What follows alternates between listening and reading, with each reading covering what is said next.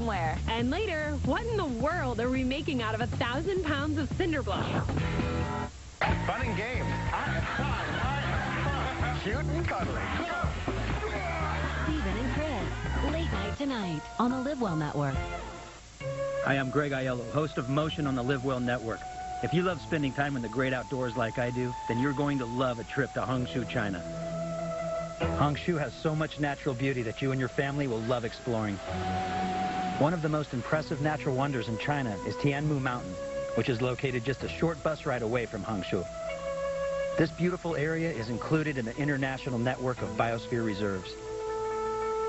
Tianmu Mountain has the most anions of all of China, reaching 130,000 per cubic centimeter, resulting in some of the freshest air and sweetest drinking water that you have ever tasted. West Tianmu Mountain is world famous for its vast collection of giant Japanese cedar trees, often drawing comparisons to California's Sequoia National Forest. Hikers can immerse themselves in this awe-inspiring woodland environment where they may encounter one of hundreds of rare animal species who call Tianmu Mountain home. Make sure to include a trip to Tianmu Mountain on your Hangzhou vacation itinerary. Another one of the most famous must-see attractions is the beautiful West Lake, which is the centerpiece of Hangzhou. Your family can enjoy a relaxing boat ride on West Lake, where you can experience the scenic landscape surrounded by rolling hills as you pass by traditional tea houses and temples.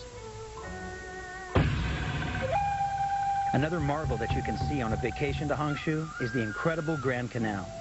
With over 1,300 years of history and stretching over 1,200 miles, the Grand Canal is the oldest and longest man-made canal in the world, connecting Hangzhou to Beijing. There is so much more to discover in Hangzhou, including the National Tea Museum, historic Meijiawu Village, known as the home of longleaf green tea, and the Shishi Natural Wetland Park. Plan your family vacation today to experience living poetry in Hangzhou, China.